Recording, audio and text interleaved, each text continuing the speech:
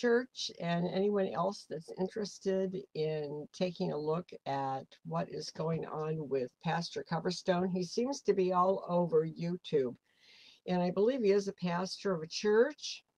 I wanted to look at a couple of things that he said, specifically scripturally. I am doing an exegetical right now in Matthew 24:16 through 20. And the interesting thing that I heard him say was his dreams reminded him of when they were told to flee.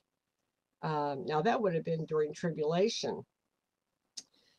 The thing that I'm looking at is the people that he's talking about that are looking very hopeless and they're walking through the streets.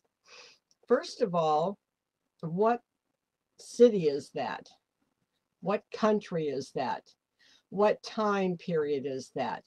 He's talking December through January. He didn't see any Christmas trees. He didn't see any holiday decorations. Well, if he was in Israel, he probably wouldn't have, especially if it's during tribulation.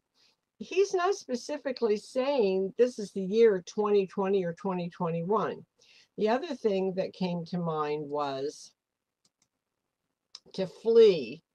Now, the Israelites or the remnant who believes in Christ during tribulation, they're not going to flee to the mountains. They're going to flee to below into the valleys, into a place called Bozrah or Pella or Petra. He's talking about cities. He could be talking about some kind of,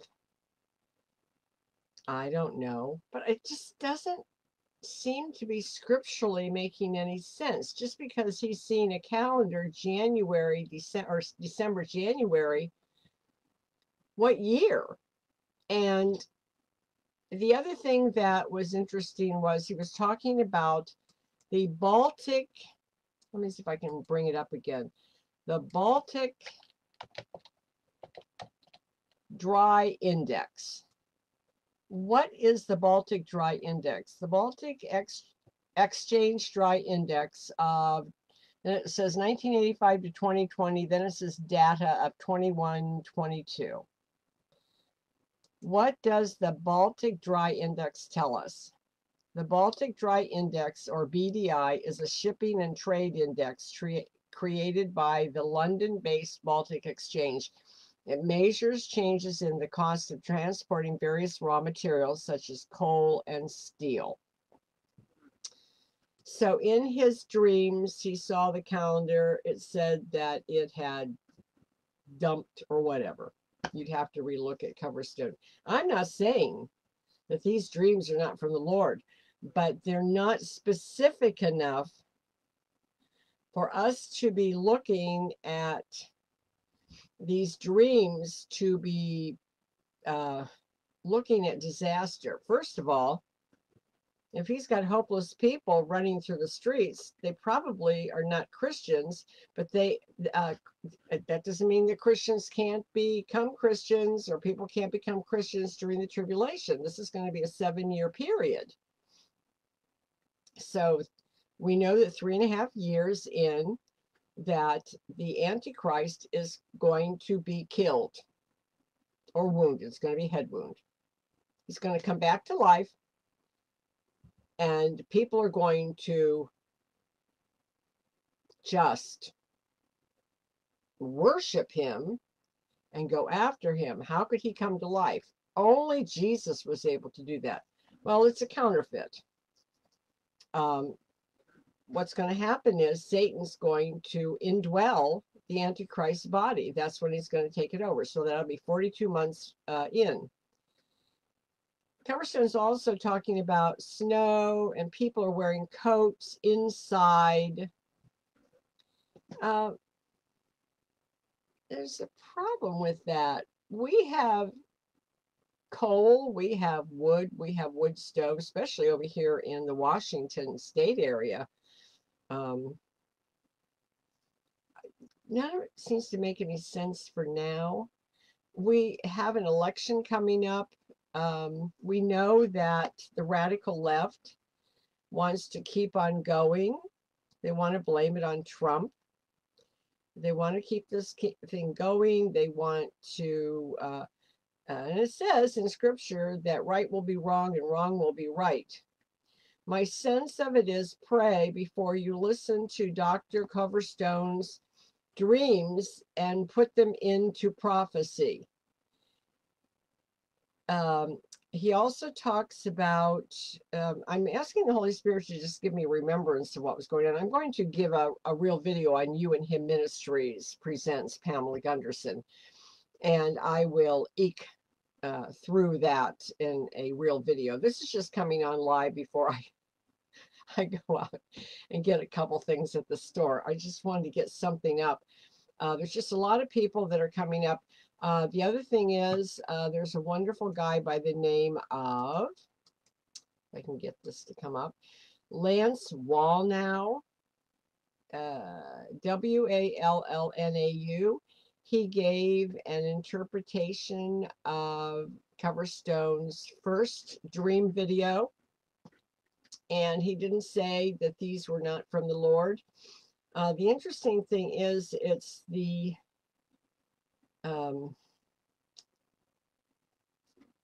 tapping on the calendar, the dates, but he didn't, I don't believe he said 21. That sounds more like something during tribulation. And so there are a lot of people that believe the church will be persecuted. Well, if we're not being persecuted now, I don't know what to tell you. If they have us inside and not allowed to have church gatherings without a mask, or some of the churches are not allowed to have church at all. For instance, John, whatever his name is, over in California, he's not allowed to have church at all. They have evicted them even from their own parking lot. So that's a problem. We have some churches that are not masking up. The only thing I heard the Lord tell me yesterday was the highways and the byways. There's a lot of churches right now that don't have glamorous programs. They're really on the fringe of things. They're not running a show right now. They're just having, one little church was having a bake sale yesterday.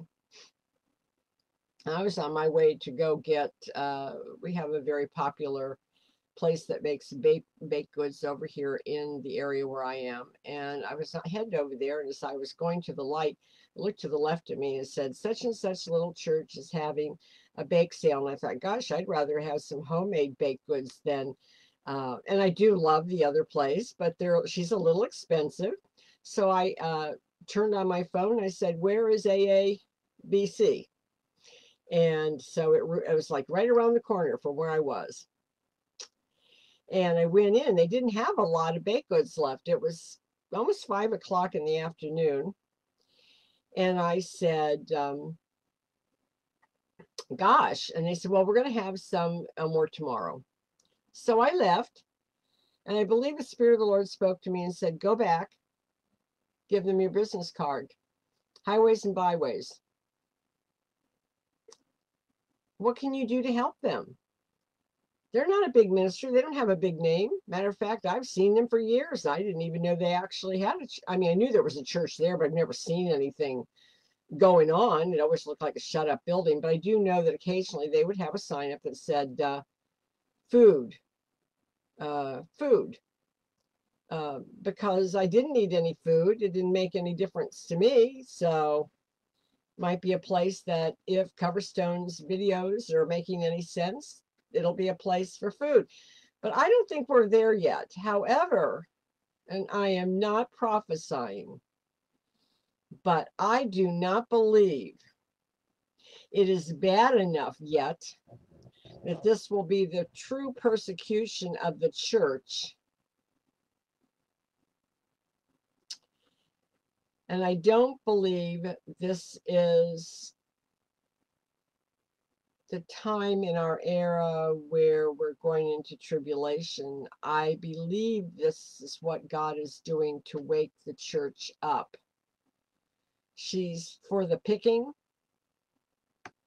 And if you are a Christian and you are just playing around with the salvation God has given you, remember, the rapture is going to be really great. But as one theologian just said, you also have to realize that when you're taken up, there's also the bema seat. The bema seat's where the judge sits. You will have your salvation. But everything that you've done in this life for the Lord will be weighed on one scale, and everything that you did for the world or for your own self will be on the other scale, and it will be hay and stubble or gold and silver. Gold and silver will be what you did for the kingdom. Hay and stubble will be what you did for yourself. It will burn up. You will go to heaven. You will stay with the Lord. But what will your rewards be? What have you got to offer him? Because your crowns will be relying. What is it that you'll be able to throw at the feet of the King of the Lord Jesus? What will that be? So time is growing short, my friend. Whether you are friends in the Lord, but right now, I am saying to you, if you do not have the Lord as your Savior, you are playing with fire. You are playing with fire. And if you think you're going to accept him on your deathbed, when is that going to be? You have no idea. We have a young man who was fighting for a cause that he thought was right. And he was shot and killed, leaving 2 children. Where is he today? He certainly wasn't on the Lord's side. So where is he today? Was it worth it? What you're doing in this life, is it worth it? Take a look. Is it worth it? I don't care if anybody sees this or not. But I love the Lord, and I do not want to see one person taste of death in hell. Not one. Not an enemy. Not one enemy do I want to see. It's for eternity. This is such a short time. Find out this day. Who do you work for?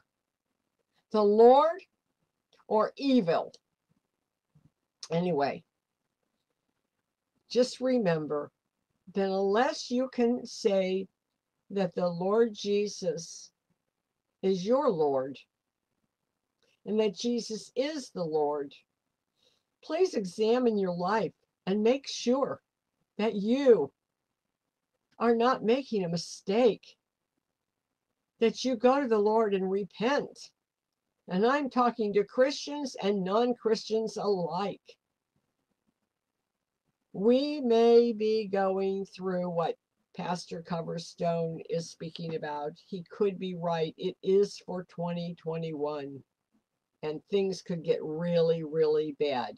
And I am a prepper, and I've been a prepper since 2010.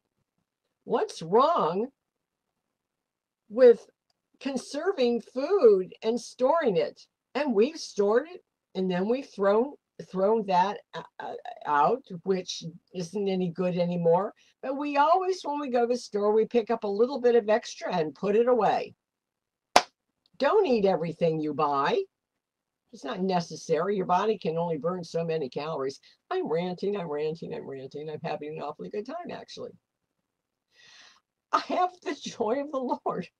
I've had it for a very long time. And I am very concerned about the souls out there. I also want to see revival before the Lord calls the church out. And yes, there is a rapture.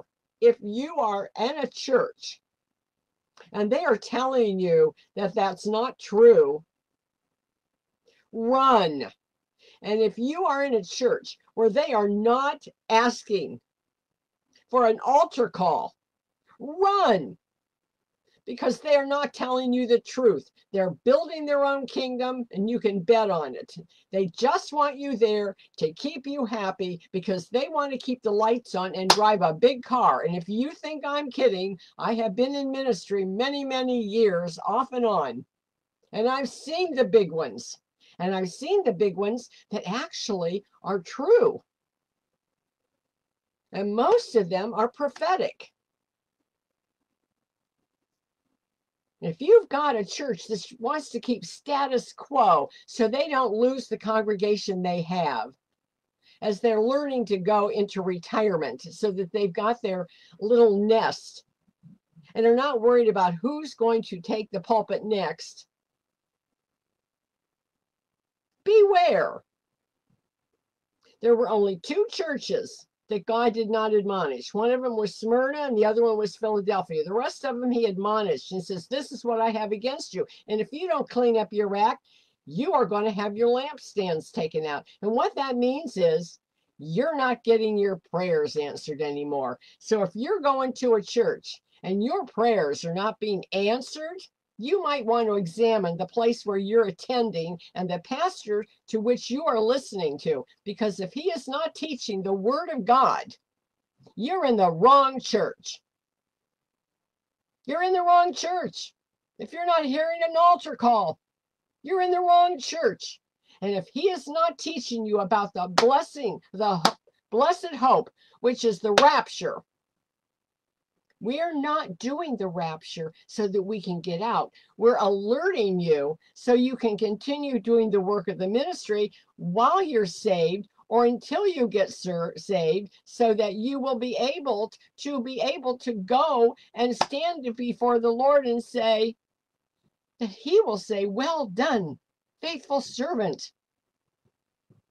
Not, oh, wow, you just got in by the skin of your teeth and you're not going to burn up, but everything else on earth that you did will. Is that really what you want? Or do you want to have the joy of the Lord? The joy of the Lord, the peace that passeth understanding, while all these things start to unfold, where you and your household can go, well, I see all this stuff going on, but we're blessed, our prayers are being answered, and we can help those that need help. And we're not afraid. God hath not given us a spirit of fear, but power, love, and a sound mind. That's what you want. Examine. Even you high and mighty politician types, if anybody would ever see this video, repent, because your time is coming. All that money that you're making and keeping because you're not telling the truth or you're keeping things buried will bury you. You will be in a place you will not want to be. If you think the power that you're going to get becoming a socialist is going to do you good, you're the first ones that will be picked off because they will know you know where the gold's hidden. Anyway, let the peace of the Lord fall upon you. Pray and ask the Lord to forgive you and repent. Receive the Lord Jesus Christ as your Savior. Open up your Bible and start reading, especially start with 1 John. Find out who Jesus really is. He is the Word made flesh. Then find yourself a biblical believing church, and the three things that you will see from it is there will be an altar call after service, there will be the reading of the word at the pulpit, and they will believe in the rapture and the blessed hope. And when you come in the door, they will greet you. They will greet you with love. Anyway, this is Sister Pamela from Ministry. Then we walk in the light. He's the way and the truth, and in Him is the life.